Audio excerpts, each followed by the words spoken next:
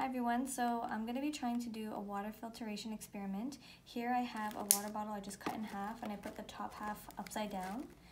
I used one paper towel and folded it 3 times and I just rubber band it so it could stay. The levels that I filled in here were first I put some sand at the bottom, then I put some gravel right here, and then I put some big rocks. And this is our dirty cup of water that we can see the water princess is having some trouble with. So we're gonna try to help her with this. So we're gonna try this. This is paper towel and we're gonna see how this works. This is the dirty water.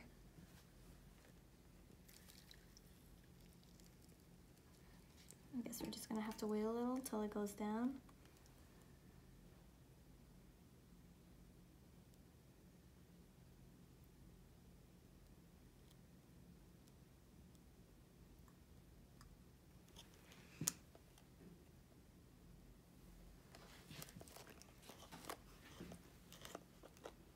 It's getting there.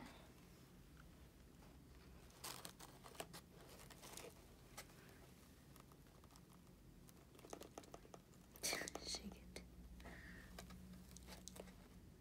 Just keep recording. It's gonna take a little while, but we can see the bottom. It's starting to get a little wet down there. I'm scared if I pour some more, it's gonna overfill.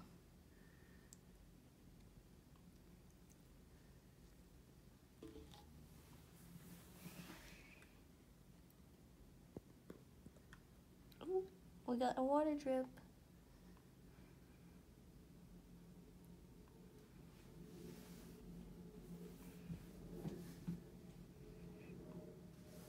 We're getting some water drips. As you can see, it's actually coming out much clearer than our dirty water here. We're just gonna keep recording till we're able to see some more water drips come through.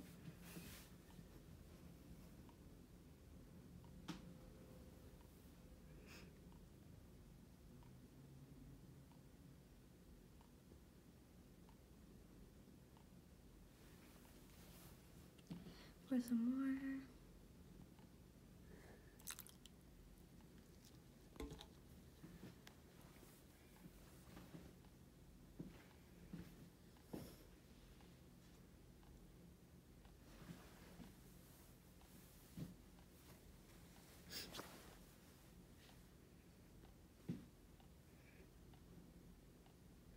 It is definitely working. The process is taking a little long. But as you can see, I don't know if you guys can see the water at the bottom. It's much, much more clear than our dirty water in this cup over here. Just gonna continue letting that drop.